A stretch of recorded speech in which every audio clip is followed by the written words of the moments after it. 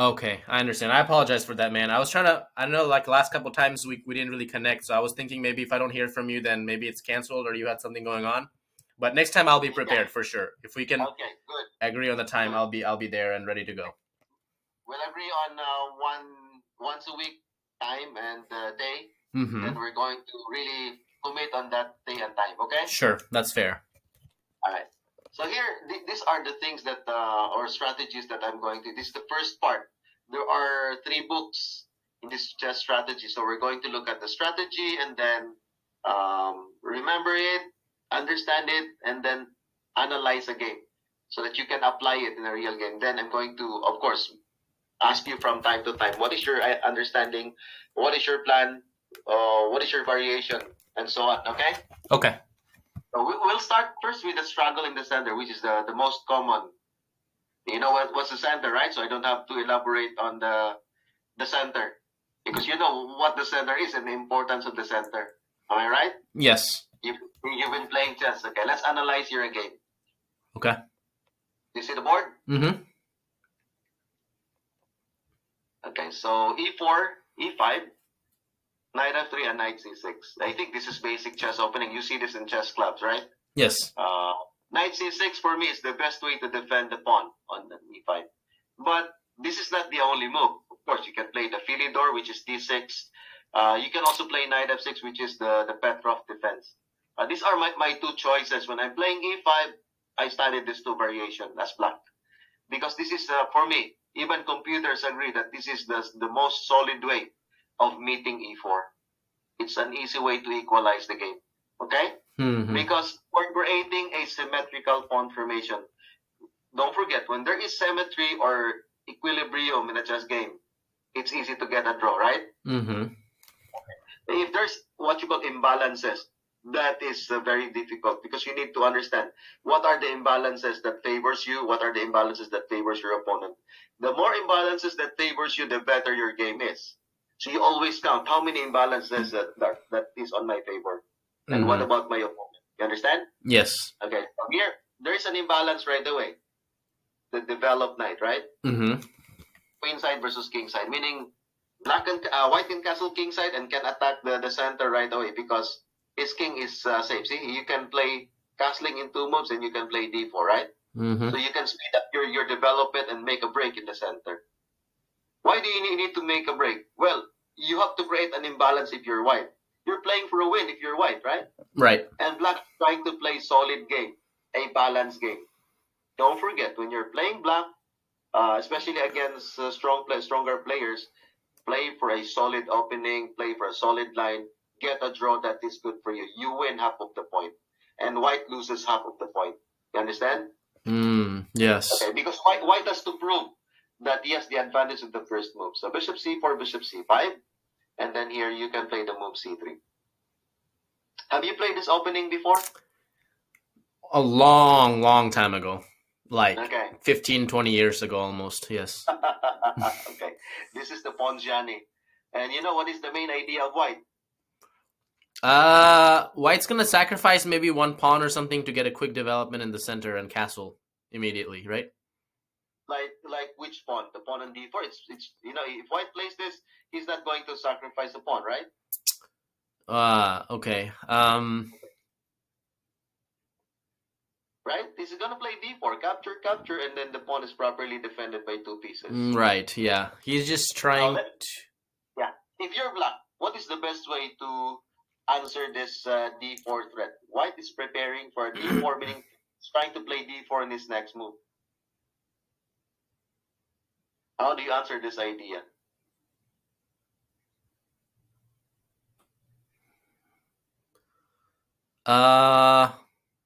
Maybe d5? d5, sacrificing a pawn.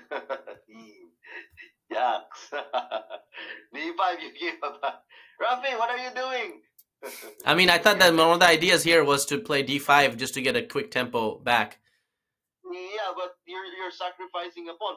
Did white make a mistake in his opening? You only, you know, usually it's white who plays gambit lines, right? But there are, of course, black gambit lines in the opening. Okay, so if it's not d5, then it's definitely knight f6. Okay, why? Because we're attacking e4 right away, You and develop pieces. are You're developing expecting pieces. white to play d4, capture, capture. There is an e file that will be open. If you can castle early, much better, right? Yeah. And white also will castle early. So you try to race. Who can castle first can always make attacking moves in the middle, can always open up lines. You understand? Mm-hmm. So white can castle, you have to play knight f6. Also, if you calculate this one, knight f6, let's say d4. What will you play if you're black? Okay, let's flip the board here so that you can maybe compute easily. Board and then d4. What will you play if you're black?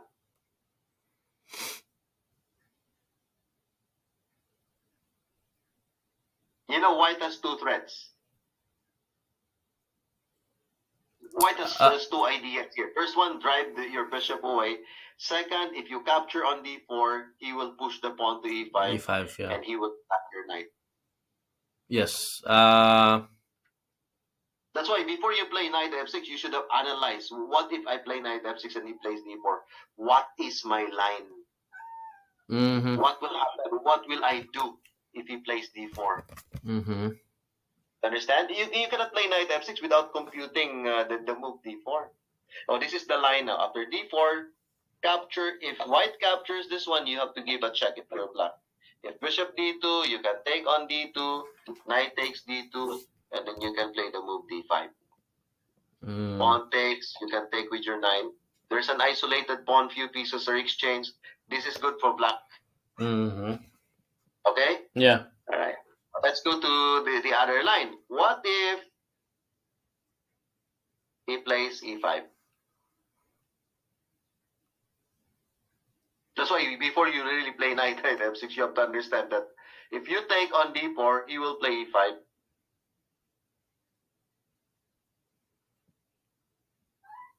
If you're not prepared against this move, then you will have problems. So another thing that you must learn is anticipating the next moves that your opponent will be playing. How do you anticipate? Well, you have to understand his general plan of action. Like what pawn breaks is he going to make, what pawn formation, where to put his pieces. So you can anticipate threats in advance. Why? Because if the threats are already there, like 5 threats, and you have only one move to play, do you think you can defend everything? You cannot, right? Mm-hmm. Even defending against 2 threats is very hard. Okay, what is white's idea? Well, he wants black to move his knight and play a cramp game, right? Right. What will you play? So if that is the case, then you must not play this line. You have to avoid getting a cramp position. Why is your position cramped? Because your bishop, your pawn on d7 plus your bishop cannot get out. Right. Yes. Which means that the best answer to e5 is a counter attack also in the sense. So d5, right? d5. Okay? Mm-hmm. d5. See, understanding what's happening on the board. If you're having a problem with this attack, then look for a counter play. Mm-hmm. But don't ever forget that we're still in the opening stage here and we need to develop the pieces. But this one needs to be computed. You know why? After he takes f6, capture on c4, takes g7. It seems black's king is not safe here, right? Right.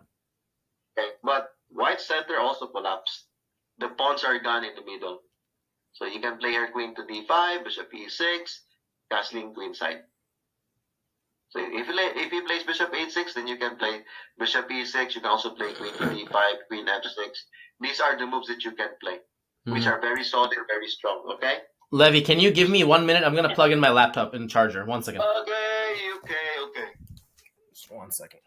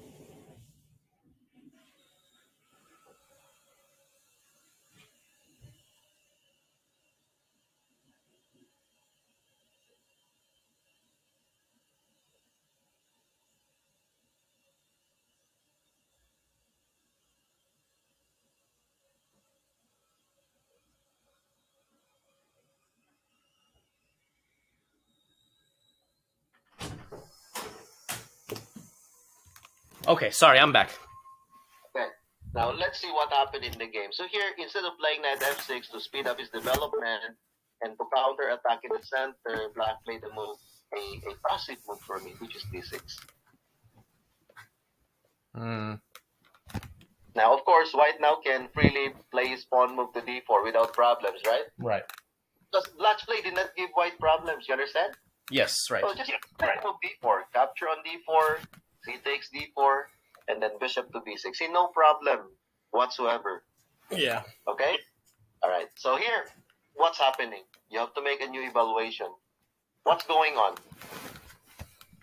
if you're white? So you have to know what's happening on the center, and then what will be black set up.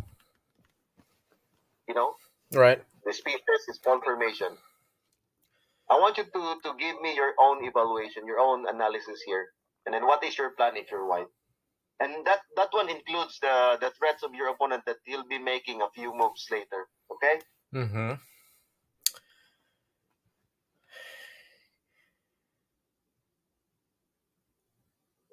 So, white...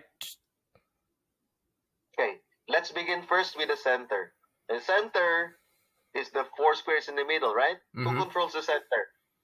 White or black? White. White, because of these 2 connected pawns. So we call this connected pawns. Mm-hmm. And usually this is the aim of every player, to have 2 or 3 pawns on the 4th row. Okay? Mm-hmm. You don't move them unless you're forced to move one of the pawns. Mm-hmm. Just maintain this structure because it will give you more space. Mm. Okay. Now, don't forget, if you have pawns in the middle like this, the 4th rank, they can also become targets. They can be easily attacked by enemy pawns and pieces. You have to remember this. Right. Black's task here is, at some point, he might capture this one or he might play d5. So meaning you must expect that there's knight here, right? Knight f6. There's a pawn move to d5 that he can play. What else? There's pressure on d4. What's the defender of the d4 pawn? It's the knight. So you must also expect bishop g4. Yeah. It's important that you can anticipate these moves and you can prepare your what you call this, your line against bishop g4 and knight f6. Okay, here, what will you play if you're white? I would probably just castle, honestly, and get my rook activated, king to safety, and get a defender for e4. And yeah, okay, castling is good. Castling is good, okay? Mm-hmm. Castling is one of the best moves here. Knight c3 is also one of the best moves. So you have really 2 lines to play, either knight c3 or castling king side. Okay, black plays knight f6, white castles, black castles. And what will you play if you're white?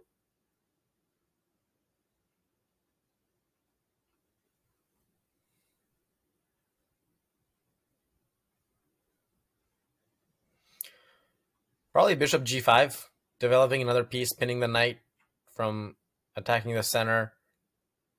And that maybe, or maybe I would even consider h3 to keep that bishop on c8 from developing in a nice square easily. These moves that you are thinking, they're called candidate moves. You don't know first what's the result of these moves, right? Because it's only a move, it's not a line. And in order to make it a line, you have to think what will be your opponent's ideas also. So your move, then you think what are the threats that your opponent might be making and you do not notice them. Understand? Yeah. So before you play, ask yourself, if I am black, what would I play? So black's threat is to take on e4 and then play d5. Yeah. And then you see here you want to play h3, right? You play knight takes. And then he will play d5. See? That's the thing. You have to notice the threats. And if you play bishop g5, what do you think black will play?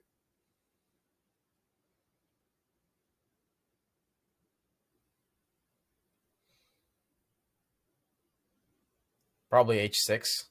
h6 to force you to take, right? Yeah. Now, what if you take? You give up the bishop pair, right? Now ask yourself, is this a good line for me? Bishop g5 and h6, bishop takes f6, queen takes f6, knight d5, queen d8, and so on. What do you think of this line? Is this okay?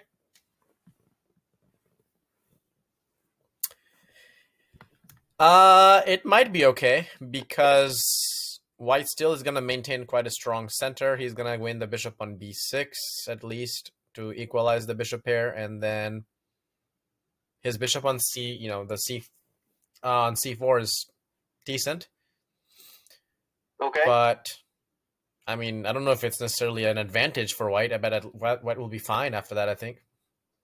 Okay. If I'm going to play bishop g5 and my opponent will force me to give up the bishop pair, I will not play it. Okay. His main move is knight e4. That is the main threat, right? So I can just move my bishop away. My bishop on c4 is also a bit hanging. Going to play bishop b3. If he plays bishop g4, okay, sorry. If he plays bishop g4, I have also an answer to this one. And it's a developing move. What will you play? He's threatening to take the pawn. Yeah, so I guess bishop e3, right? Bishop e3. What if he takes your knight? I'll take back with the pawn. Yeah, you take it with the pawn. That's also what my analysis is all about. I take with the pawn. King goes to h1, rook to g1, queen d2, rook g3 or rook g2, rook a2. See, this is what I'm doing when I'm playing chess. I'm trying to see what's the threat of my opponent and trying to see what's the benefit. I will allow my opponent to play his moves. What benefits? What changes will happen? And what benefits will I get? What's the weakness? So the weakness here is the pawn on f3 plus the pawn on h2, right? I can double, but I can use the g file. The question is, if I have a weakness on f3 and h2, can he take advantage of this weakness that I'm having? If he cannot, then I'm going to allow the doubling of pawns on the f3 because I can utilize the g file, especially my bishop is here. g6 is already a form of weakness. Once I can play rook g2, rook to g1, force him to play g6, that g6 is a good target, right?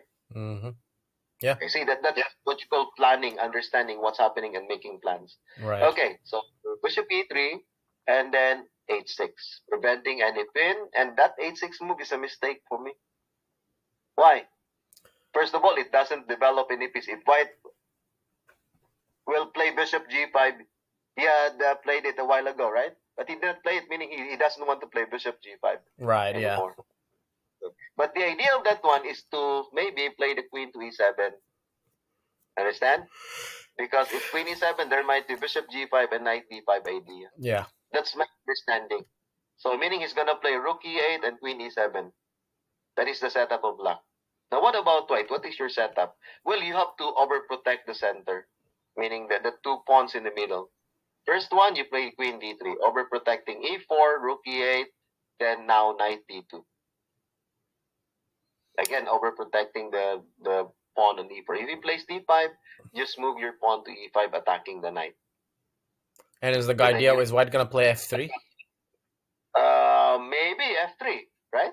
Yeah. But if you can play f4 with gain of tempo or time, f4, f5, blocking this bishop and play h3, trapping the bishop, that might be also a good idea. It depends on the situation. If you need to play f3. For me, f3 is a bit passive, okay? If you want to play an attacking move using the pawn on the f2, you can play f4. So queen e7, that's what I told you, right? He wants to play this. That's why he played h6. Now, what's the next move for white? Let's see your piece play and your ability to analyze what to do with your worst pieces. So center, development, worst pieces, and then how to use your pawns. Pawn power in chess. Honestly, I'd probably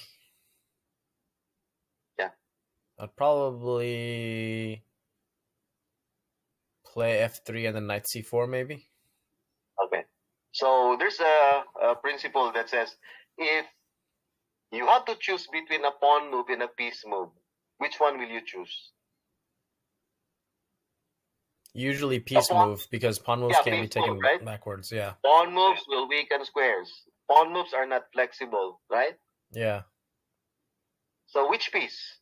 Which piece is useless or not developed? A1 rook. Okay, you're having a problem with the e4 pawn. What will you play?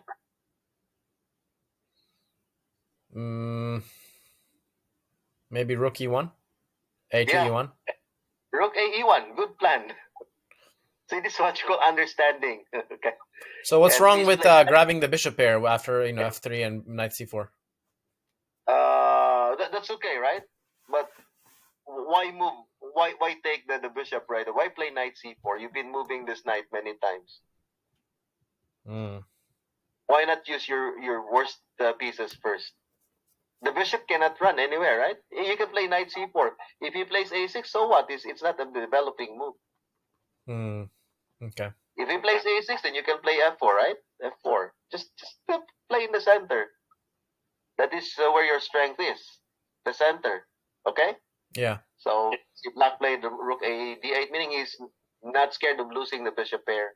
White plays the move a3, just preventing any knight here. Maybe some ideas like bishop c2 and some ideas like this, and then maybe checkmate there on h7. So just preserving threats like this, and also removing any threats from your opponent's pieces.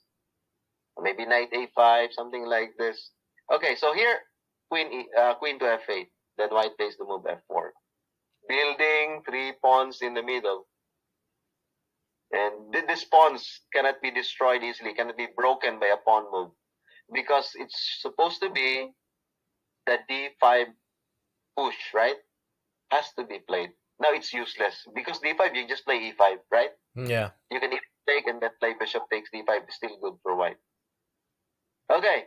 So I think black is preparing for the d5 push. Yeah. Oh, bishop c8. Why? Oh, because there's an f5 move, right? It traps the f5, h3, and then g4. That's why the bishop moved away. What will you play here if you're white?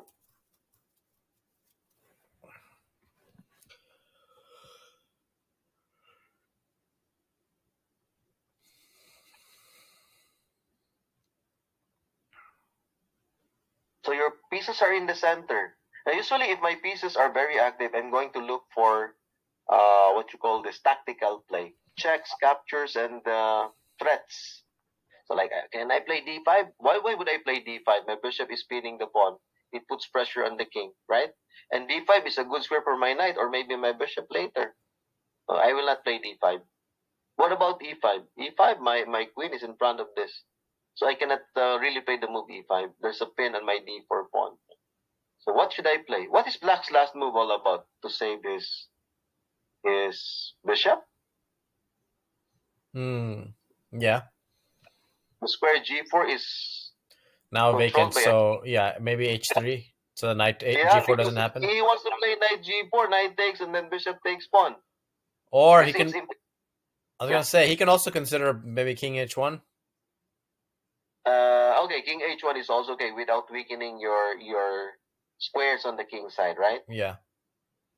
But here white played the move h3. It's also kind of a waiting move. Just in case there will be attack on your king, you can move your king to h2. Understand? But the Gotcha. problem is it weakens the g3 square. But this knight cannot just go to g4. I mean to h5 to play knight g3. You can just play maybe king h2 and then chase the knight with g4 again, right? Yeah. Putting the knight on the side is also not good. So black played here, king h8. He's playing a waiting move. Maybe he's gonna use this pawn. Okay, he's gonna move the knight to e7, right? Mm-hmm. And then the knight goes to g8, then maybe d5. He's preparing for this break. Mm-hmm. g4 now, knight e7. So as what I have anticipated, king h1 and then d5. But this d5 move is just too late. It will not affect white's advantage here. What will you play if you're white? Well, taking will just lead to exchanges in the middle, right? Mm-hmm. And black is having a crumb game. Why would you exchange? Just move up the pawn. Yeah. Basic understanding. And here, move up the pawn. The pawn power, right? Yeah. It's the power of pawns. It can cramp opponent's pieces if they're not helped by the pawns. This pawn move really is just too late, okay? Mm-hmm. Because it was just answered by e5. It's so hard now to find counterplay. f6, e6. Black is losing, right? Mm-hmm. Do you know that Black is losing here? Yeah, I can see that clearly. Yes. No play for his pieces. Right. Okay. Yeah. Pieces. Okay. Now it's important that you also know what prophylactic thinking. What is the idea of your opponent? I'm always asking myself.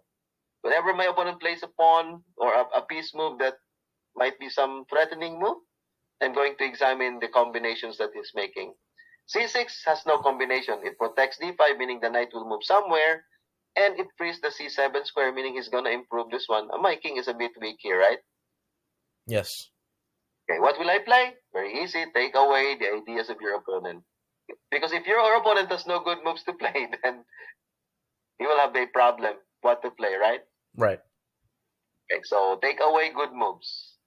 Knight G8, Knight A4, bishop here, and then bishop C2, intending to play B4. Okay, Queen E7. Why? He.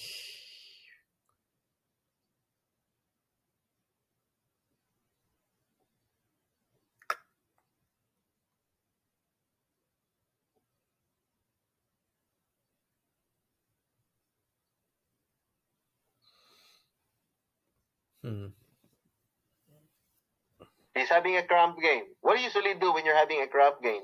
When you're You having try to sardines exchange pieces. He wants to play bishop c7. Okay, he wants to play bishop c7. Take away opponent's good moves. Yeah. Okay, so I'll play queen g3. Okay, very good. These are not what you call tactical ideas. It's just positional ideas, right? Yeah. But it's really hurting Black because he has no good moves to play, right? Right. If he plays here, you play h4. Yes. Chase the knight. Wrist rooks are inactive. The bishop. The only way for Black to really proceed is to make plays on the queen side, meaning yeah. But which pawn break? If he plays b6, then I'm going to play b4, right? Right. This knight is about to go to c5. So this is really not good for Black. Yeah. He has no. When you have no play, you're losing. b4, knight h to f8, then a4, a5. Now Black has found a chance to make a break. But do you know that this is also a losing move? This because a5. White's pieces on the queen side, 3 of them, right? Look at this. 3 pieces on the queen side, bishop, and then one's lines are open here. The rooks are very mobile. They can just go to the queen side without problems. Whereas Black has a problem with the bishop, right? Yeah. Can't move. So meaning opening the queen side like this is just helping White's attack becoming stronger. Okay? Yeah. So knight b3, capture on a4, knight takes a5, bishop takes, knight takes c6, and the rest is easy. White lost the queen or sacrificed the queen. Maybe he was tired of prolonging this losing game or lost game. So he gave up the queen. Anyway, he has no play. You have any question? No. Pretty straightforward case of... It's all because of this pawns, right? Space, right? The pawns. Yeah, the pawns in the middle. Yeah. Overprotection. See, if you have pawns in the middle, you overprotect them. Don't push any of this pawn forward unless you're forced. Okay? Okay. Maintain the position of your pawns, and then concentrate on developing your pieces, especially the worst pieces. Rook A, E1 is a very good move. All right? Centralization of the pieces. You have any question? No questions. No, I got it. No payment for the day. This is just a free lesson, but this is how I'm teaching my students. Strategy, teaching you how to make plans, how to anticipate plans of your opponent, prophylactic thinking, and so on. Got okay? it. Yep. See you. All right, my friend. So next week, when you want to meet on... Same time or Monday? Monday is good for you, right? We decided on Mondays at 10 p.m. Central. Yeah, 10 p.m. That is agreed. Okay, perfect. I'll be there. I'll be there on time. Bye. All right. Thank you, Coach Levy. Talk to you later. Bye-bye.